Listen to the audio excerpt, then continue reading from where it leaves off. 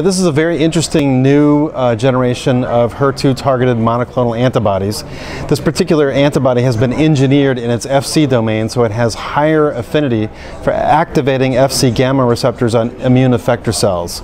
Consequently, it's kind of like a super trastuzumab because it can more readily engage immune effector cells to elicit antibody-dependent cellular cytotoxicity of HER2-positive tumor targets. And so the rationale is to capitalize on the immunologic effects of HER2 antibodies more than their signal transduction perturbation effects.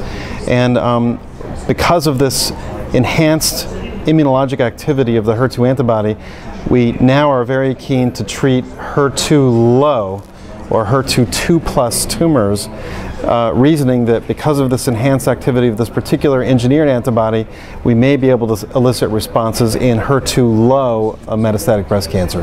And so the phase 2 trial is that population, those patients with HER2 2+ or an intermediate level of expression of the HER2 protein on the HER-Mark assay. Either one of those are eligibility criteria. These have to be confirmed in a central reference laboratory done by Mike Press in University of Southern California. And then the phase 2 protocol is very straightforward. These patients can have prior treatment, etc. That's allowed.